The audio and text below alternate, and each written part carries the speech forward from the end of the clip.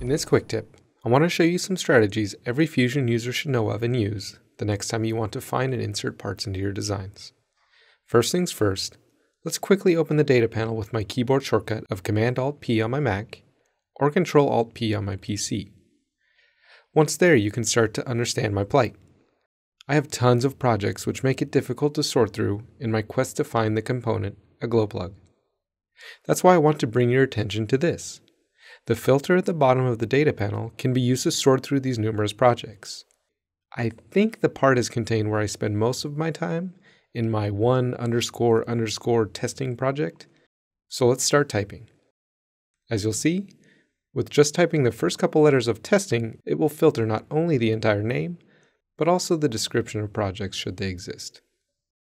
Okay, so we'll open it up, and here's my folder for my turbine design, and further to that, turbine components.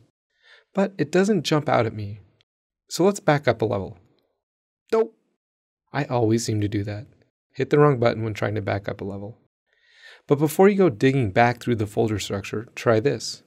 This back button will take you to the last spot you were. Awesome. That'll save me a little bit of time every day. What would have been the best way to jump into a different folder in the project? Well, you can click here to jump to that main turbine folder. Or did you know that you can also click these arrows to see other folders at that level? This is similar to what you'd expect from Windows Explorer. But savvy navigation doesn't really help me find that file that much. So let's do a search. Because we're within the testing project, it will filter to just this area as denoted by the text here. But if you want to open up a larger search area, use the drop-down to select all data. This time I'll search for glow, which finds any files with that in the name. Luckily, it also provides context regarding which project they're found in.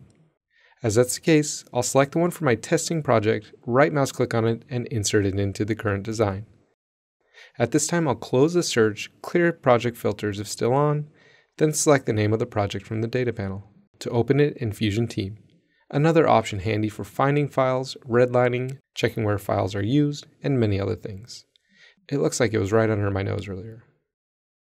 Anyway, back to Fusion, I'll resume the design work. I hope this helps.